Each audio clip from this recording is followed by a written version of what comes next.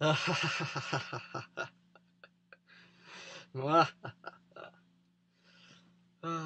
well, my.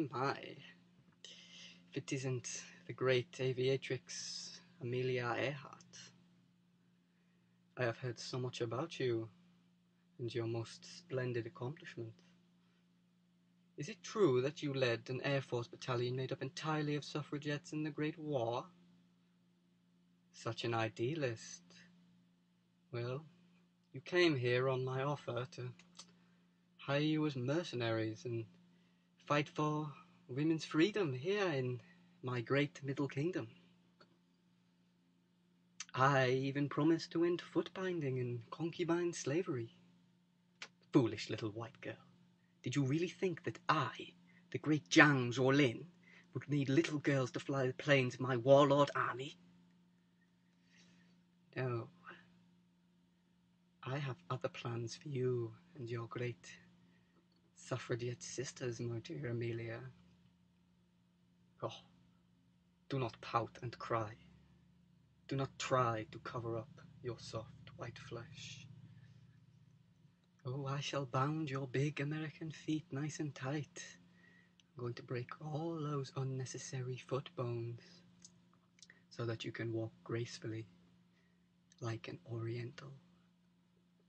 You shall be bathed and scented by my harem of concubines, dearest Amelia. You are nothing but a slave of the East now. Give up all your dreams of women's suffrage and similar nonsense. No longer shall you soar high above in the great blue yonder, my dear. I have clipped your suffragette wings. You are my caged bird.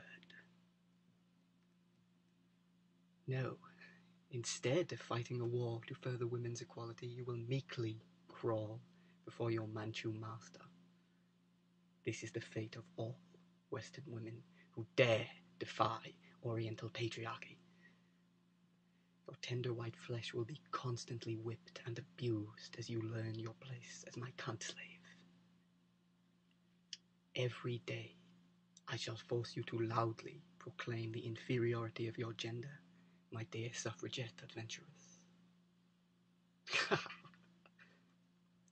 Do not look so sad, Amelia.